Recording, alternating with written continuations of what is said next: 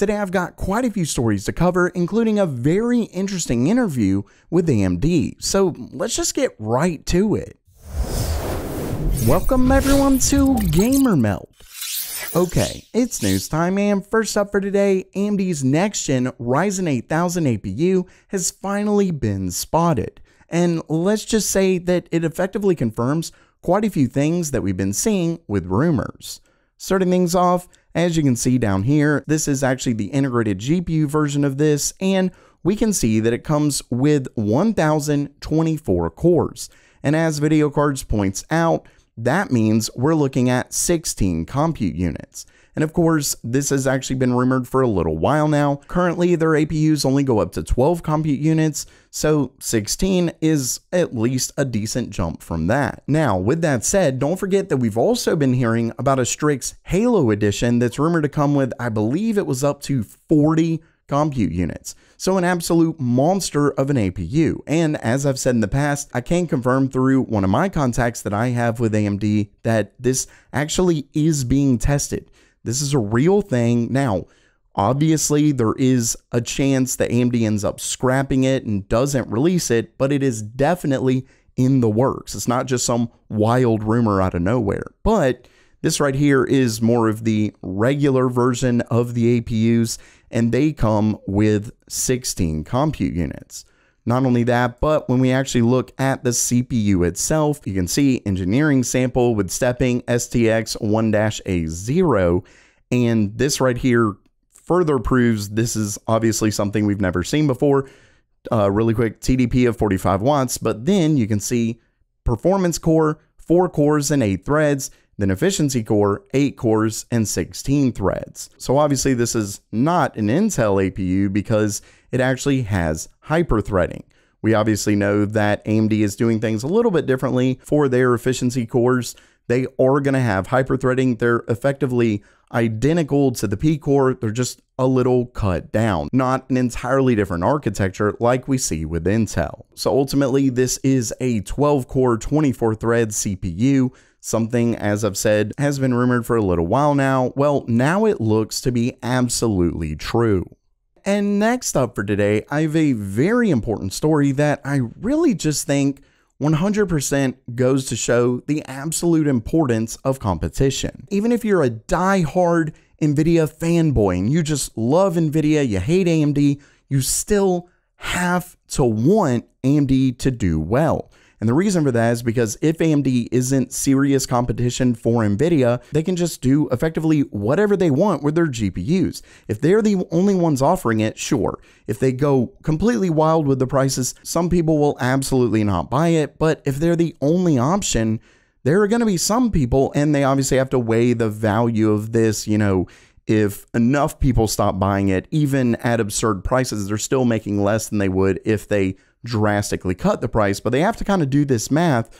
But if they have zero competition, they can really run away with the prices with a ton of people still buying them. So I say all of this to say that thanks to AMD's launch of their upcoming cards, the 7700 XT and 7800 XT, Nvidia has lowered prices. And you can actually see that it's a couple cards right here of, these are the 4060 Ti, you can see, and these are more of the bare bones GPUs, but there's two that Nvidia fairly quickly lowered the price to.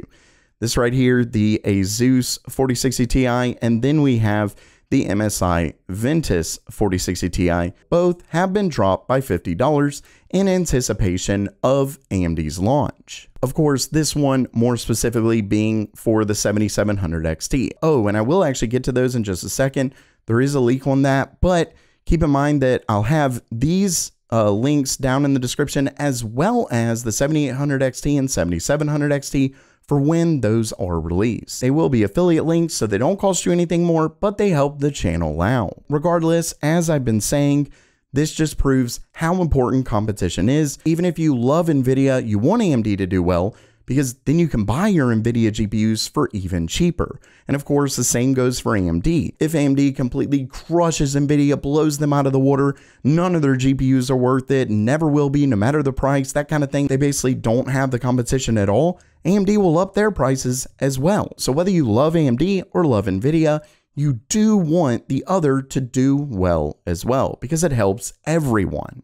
And next up, we have a very interesting story. This is actually an interview from Club 386 with AMD's Radeon head, Scott Herkelman. And he actually discussed quite a few things here. There are 3 specific points that I want to go over, and they're definitely really interesting. Starting things off, Club 386 asked, they said, ray tracing performance remains below Nvidia's comparable cards.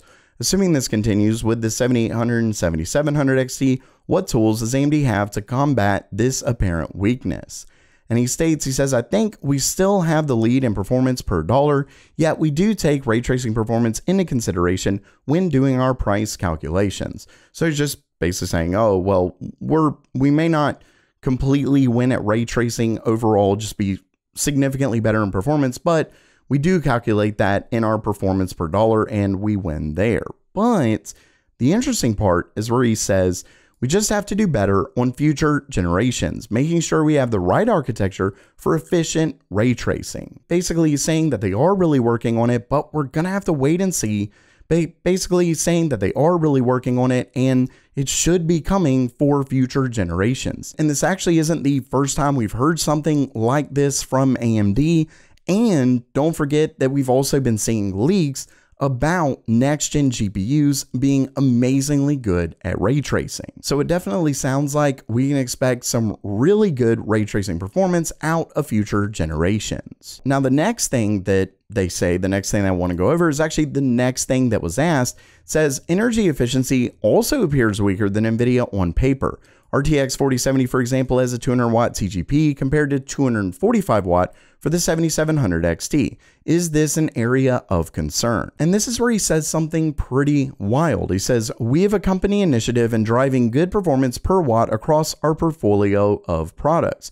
We look at performance per watt on every chart when bringing all chips to market. In notebooks, it matters greatly. In desktop, however, it matters, but not to everyone. Now, he's kind of trying to cushion this blow, but what he's saying is, well, in notebooks, it's really important. It's important to the consumer, but in desktop, not so much. You can actually see that Tom's Hardware also says something similar about this quote. It says, AMD says gamers don't care about GPU power consumption. And like I said, he is, of course, trying to kind of cushion this blow. He then goes on to say there are some people who are really concerned about power. Others don't care as much. But it certainly sounds like what he's saying is, well, no one really cares on the desktop side. Guess I would just say, what do you think? Let me know about that down in the comments below.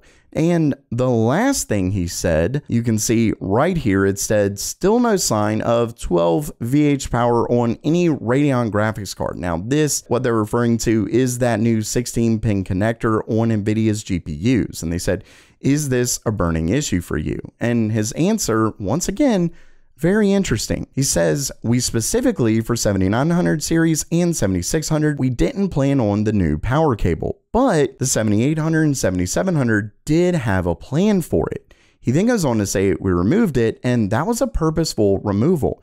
You shouldn't blame end users for issues you have. Wow. So, shots fired there. He's obviously referring to the fact that in that Gamers Nexus video, they ended up finding out that a lot of the issues people were having with those 16-pin connectors, with them effectively burning up and melting, it was actually because they didn't have it inserted all the way.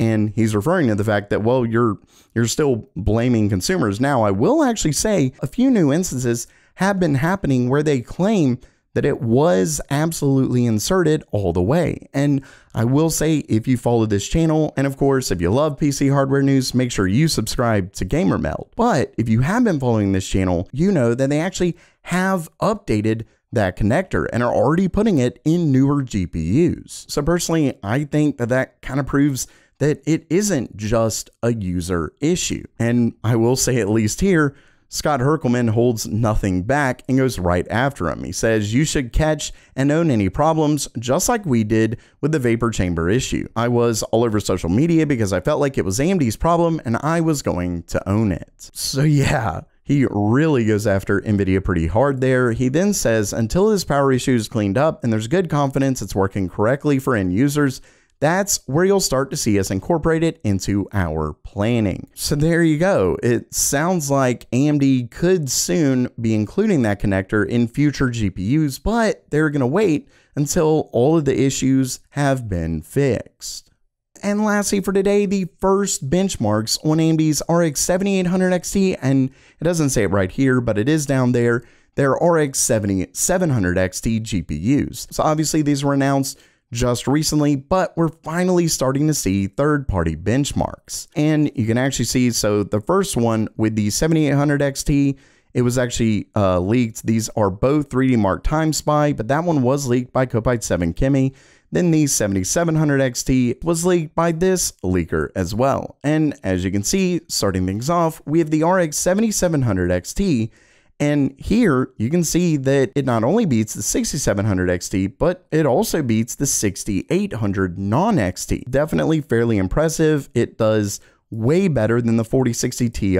Obviously, this one we're talking 13,000 versus 17,000. Then when we move up to the 7800 XT, one thing you will notice is that it's actually lower than the 6800 XT. And obviously that is a bit disappointing, but this is just a synthetic time spy score. I highly doubt that it's gonna lose to the 6800 XT in regular gaming, but of course, don't forget that it does have fewer cores than last gen 6800 XT. We're talking 60 CUs versus 72, but still, I really wouldn't expect this to lose in games. It'll probably be very close, probably just past the 6800 XT or right along with it. Either way, it definitely beats out the 4070, and it actually starts getting close to the 4070 Ti. Still, it is pretty wild that a brand new GPU, a next gen GPU, is right at the performance of last gen. But really, given the fact that it still looks really good, don't forget that we're talking $500 for the 7800 XT, and it beats out the 4070, which is $100 more. So really, I think this shows how bad Nvidia's RTX 4000 series lineup is, and also pretty much all of the next gen cards. Either way, don't forget that I will have affiliate links to these cards down in the description below. So while that does it for today, what do you think about the RX 7800 XT and 7700 XT GPUs? Let me know down in the comments below. And if you liked the video, please subscribe, and as always, have a great day.